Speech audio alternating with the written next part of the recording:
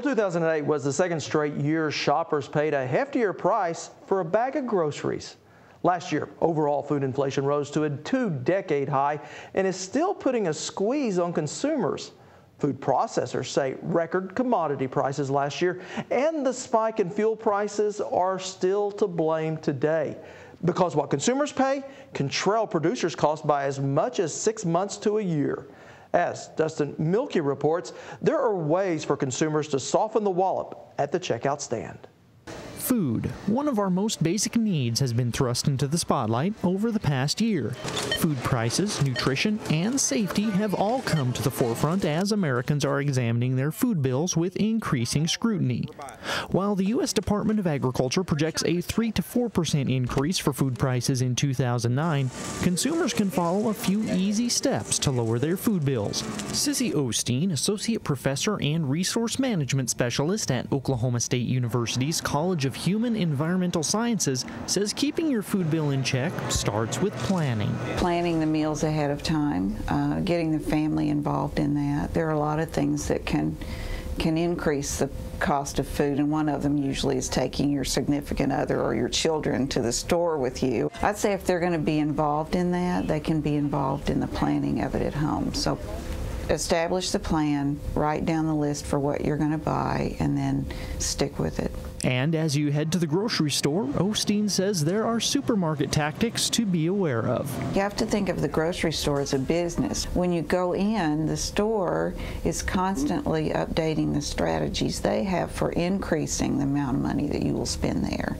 And so we have to be a little bit clever and think of ways for decreasing the amount of money we spend. And it's best to have an idea of how the store is laid out and go pick up the items that you need without spending a lot of time walking around. It's best to spend as little time as possible and to go as few times as possible. So not to go every day. The more often you go, the more you spend. In general, too, the more expensive items are placed at eye level in a grocery store.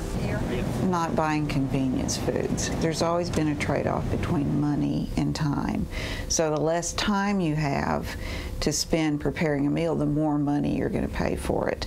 Although consumers are watching their bottom lines, Osteen says eating healthy is easy to do while spending wisely. I think fresh vegetables and fresh fruits are a very good deal. I've heard a lot of people say, well, I can't buy fresh things because they cost more. But if you shop and plan correctly, you'll be able to find fresh things for a good price. To celebrate the nutritious food that U.S. farmers and ranchers produce, the Oklahoma Farm Bureau Women's Committee donated more than $2,000 worth of food and gift certificates to the Oklahoma City and Tulsa Ronald McDonald houses. Lena Henson, a member of the committee's state board and a farmer and rancher, says her organization made the donation to help families in need. We like to make donations to the Ronald McDonald House because families come here that have sick children and they're stressed and they're needy, and we like to give food so that they will have something to eat and to help them the time that they are here. Glenda Love, Executive Director for the Tulsa Ronald McDonald House, says the donation helps the house take care of families who have children receiving medical care. Well, they come at the best time in the whole world in February, after all of the people have forgotten about Christmas and Thanksgiving. In February, it's just a welcomed event because it stocks our pantry back and helps our families not have to worry for several days about what they're going to eat. And it's quick and it's tasty, and they just enjoy the food and gift certificates so much. We could not exist if it weren't for organizations like Farm Bureau and other caring agencies who want to give to people that they don't even know to help assist them at a time of need.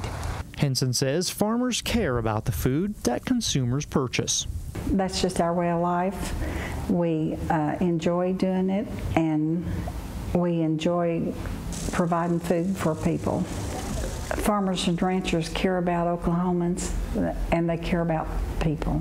And Osteen says the food that farmers like Henson produce is still a good deal. I think even with the increases in prices over time, especially when they were going up a little bit sharper than they are now, it's still a good deal.